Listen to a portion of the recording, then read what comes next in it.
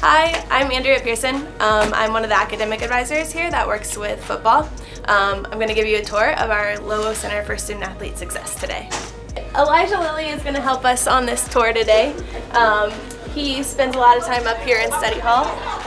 He is working on his special education major. This is Eden Mahina's office. Eden is one of our new advisors that works with football, and he was actually a former offensive lineman here. My name is Eden Mahina. I am a student success manager over here at UNM. I work with men's football and also women's swimming and dive. So I graduated in the spring of 16. My last year playing was in 2015. So yeah, not too long ago.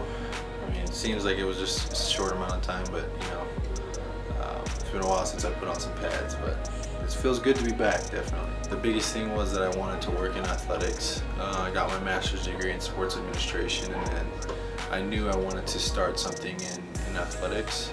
And I saw that there was an opportunity for me here to come back and contact some of the people that I met while I was here and have some of those networking opportunities. And I just saw it as a great opportunity, so I couldn't pass up on it.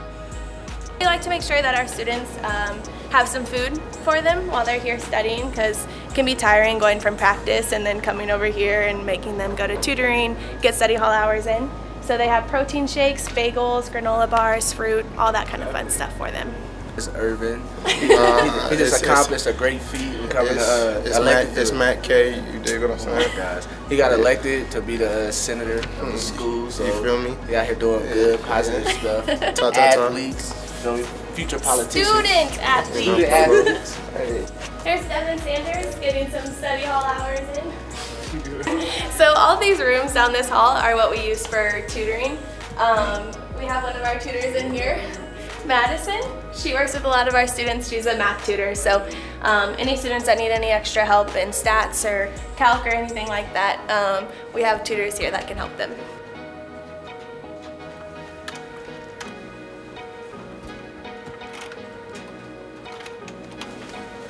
So this is rare.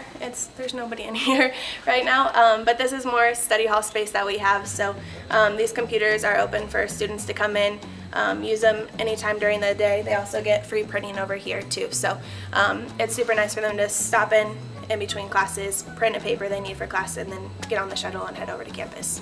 Hi, what are you doing? Giving a tour of the center. Our favorite place to be. You guys need to come over here. We always have fun. Yes, we do. So here in our lobby, we like to put on display some of the accomplishments that our student athletes have made. So the first one is our Mountain West Scholar athletes. That's any student with a 3.5 or better. The second one is our all-academic team. So that's the student on each sport that has the highest GPA. And then the last one is the 4.0 club, which is pretty cool. We have a lot of student athletes that have a 4.0 or better. So we like to make sure that they're put on display and we're celebrating their accomplishments. And then we also just have some open space around here. Students can come in, hang out, grab a chair, get a snack, and start working away on their laptops. And then we also have a lot of cubicle space over there where they can work on group projects or have tutoring sessions in there as well. So we also have a station today. One of our advisors' daughter is in the hospital, so we're having all our students make some get well soon cards for her to send to her while she's in the hospital and kind of make her day. She's a big Wonder Woman fan, so we're making sure the superheroes things. 15. 30 something. Visit is the same day each week. I'll just have to say Stats was from 2 to 3:15. Oh, his starts at 5:30, right? Yeah. Oh yeah. So Change. wow. Done. Save.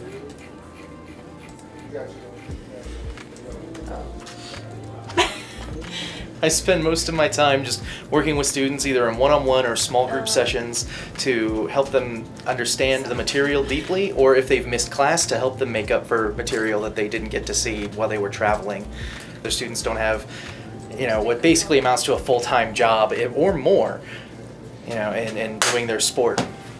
So we usually have, some way to kind of even that out a little bit. Okay, on hers, she's talking about profit margin and what they plan on doing it in 2 years. In mine, it's not a non-profit, but it's not like revenue based. Like I'm not trying to get rich off of it, you know what I'm saying? Trent Sellers, I play football here at University of New Mexico. Now I'm working on a business plan for my New Venture Strategies class. It's the final for the class, so it's pretty lengthy, but I'm trying to get a good portion of it done today so I can have it knocked out. They help us with everything from scheduling our classes to tutoring to like the stuff y'all saw earlier when Andrew was helping us, you know, revise a paper or email a teacher, you know, helping us with stuff like that. It's always helpful to have somebody that's gone through it and knows how to be successful. So that helps a lot. Speaking for me personally, I know that I've been to a couple schools being that I transferred, and we have some of the better advisors here that I've had. But from when I started as a freshman till now, my advisors have helped me a lot because, you know, they know how to deal with certain teachers at the university you may not know, or they can help you when you get tired and motivational and stuff like that. So they're very helpful. So basically we're here to make sure that they're staying on track with their goals and what they want to accomplish while they're here. So our day-to-day looks like meeting with students to go over grades, kind of see how they're doing in their classes, see if we need to get, any extra like tutoring, anything like that we can support them with. Sometimes it's like what you've seen here, where it's really sitting down with them and helping them with individual assignments and talking through things like Trent is trying to do right now.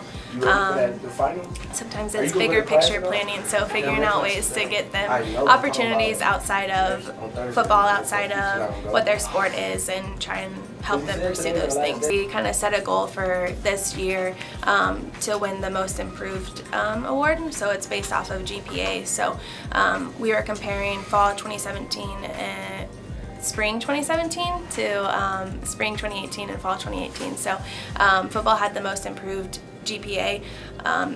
The previous year, their GPA was a 2.66 compared with a 2.84, so it was quite a jump. So there's over 100 students that are calculated into that GPA, so in order to make that big of a jump, like everybody really has to do their part and improve.